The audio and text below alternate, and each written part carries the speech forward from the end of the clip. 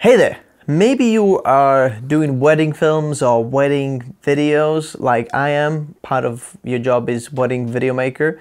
Then you probably use one of these or something similar to get audio from, the speeches, for example. Using a recorder, Zoom H1, which is I think a lot of people in the world use that ones. And then you use a tie mic or lapel microphone like that plugs straight into the recorder and you record it over there. But the question is, what's the perfect settings for that? What is the settings that you can always rely on, punch in and know that every single time when you get it out, you get crispy audio like right now. Right now, what you're hearing, I'm using exactly the same settings as you can see. There's another lapel microphone over here.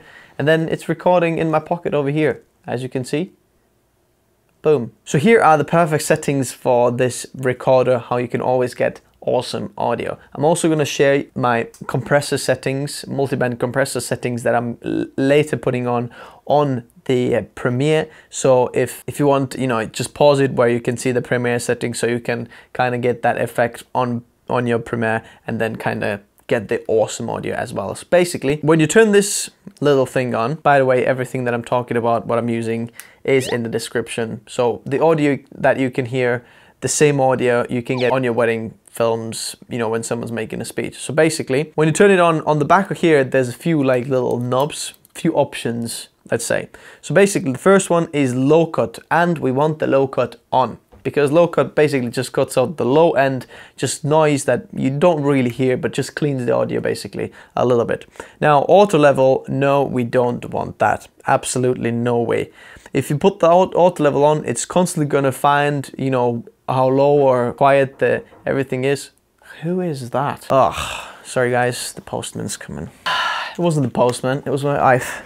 Had to let my wife in the house, Happy wife, happy life. So just let your wives in the house. Where were we? Auto level. Yeah, auto level, you don't want it on because otherwise it goes up and down, up and down, up and down, and sometimes it's not doing a good job. You want to be in control and you want to let the device kind of know what it's doing. So auto level off, and then recording forward, there's either WAV, WAV, whatever, or MP3. Always have it on WAV if you can. Much better quality, much higher quality audio basically. Now the biggest thing is the input level. So where do you set the input level? So it's not clipping, but it's not too quiet either. So where is like the perfect balance? So I always set my input level on 50. As you can see over there, not 49, 50, not 51, just 50. And every single time when I, go back to the computer, just drop on my saved preset for the audio, it's always crisp audio. It's never really clipping unless it's someone really loud voice person, which I haven't had yet, and I've done like tens and tens of weddings, so I've never had that problem. So basically these are my perfect settings for the Zoom H1. If you're recording on one of these and you're using the Rode Smartlav Plus, that's the microphone that I'm using, it's a perfect combination, then these are the perfect settings. Obviously, if you are using any other microphone or any other recorder,